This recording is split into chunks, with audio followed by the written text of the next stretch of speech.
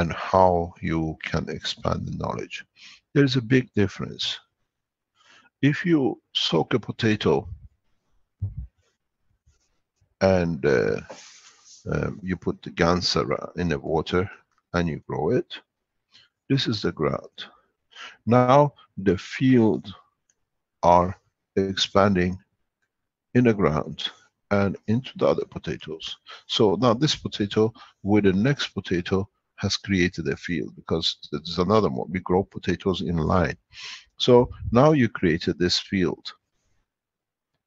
But now if you come and put Gans water on top as well, you have created a shield different way.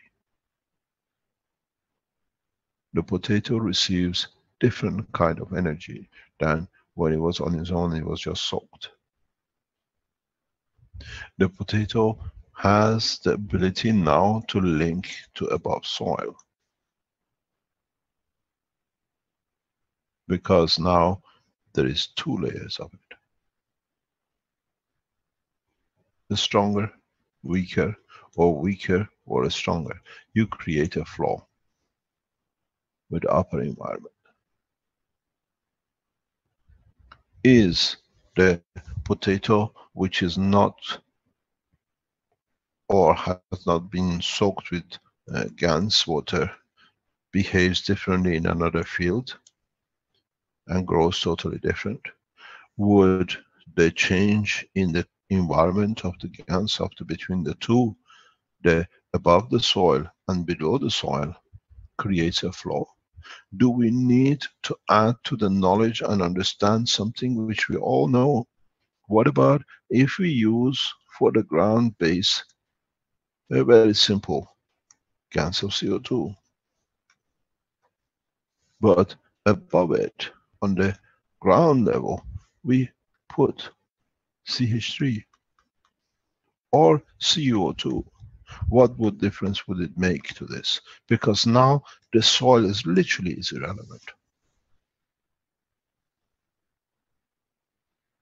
Because you transfer the plasmatic energy. This is how we have to extend the knowledge. As I said, the teaching is done. Is application and implication of it which changes the condition and what we need.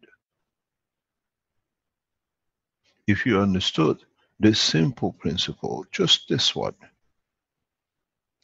if you look at this environment on its own, what happens in the drought condition?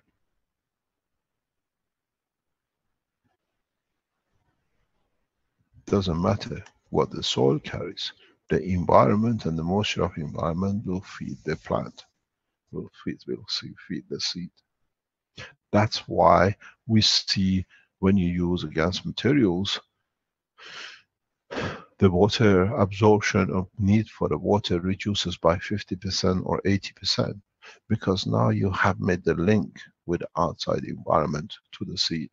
But because we are very much physically orientated, we don't put anything on it, we think there is nothing happening. We've seen the 2 cups next to each other, both 100 odd days, exactly the same. And we see on the picture water, Gans.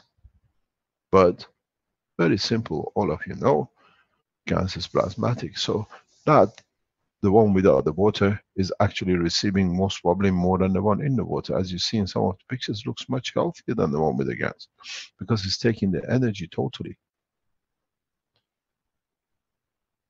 Extend the knowledge. Understand the implication, understand the application. Just don't do I put a Gans on it, this is what happened. Always, the minute you put a Gans, look what the environment you have created plasmatically. Do you want to take from it? Do you want to give to it? Do you want to stabilize it?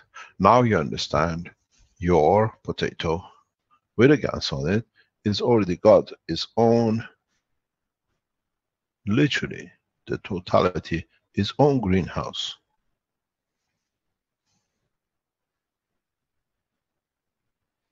It's you by putting different Gans on top of the soil, which dictates the gradient difference between the two and the flow of the field. If you become expert in it, understand it more, you can put the Ganses of, let's say, calcium, which, let's say, cauliflower needs. And then whatever is the calcium in the environment is fed directly. You have a different cauliflower. Maybe in the texture, maybe in the speed of growth. There is something to go further in the knowledge. If you've been with us, you understand it.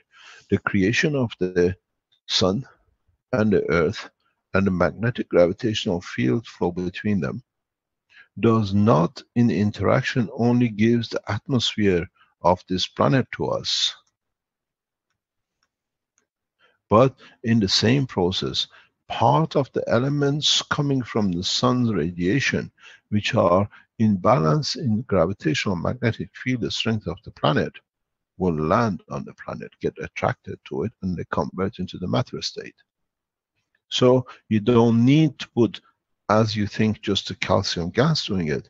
But in creating a calcium gas above the plant, you extract what is in the environment, which is at the strength which the potato needs as a calcium or a cauliflower. Extend the knowledge a step further. Open your eyes to the horizon of knowledge, and then it becomes very easy. Understand the totality of it, not just focusing on, I put the gas on the potato.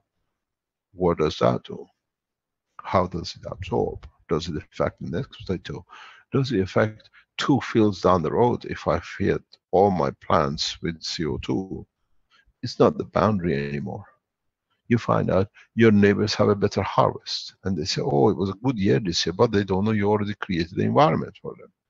Maybe it's a bad year for them because you created the environment that the plants they grow does not need that. So he has to use the gas for his plant. We don't know this. We have to extend the knowledge. It's part of the evolution.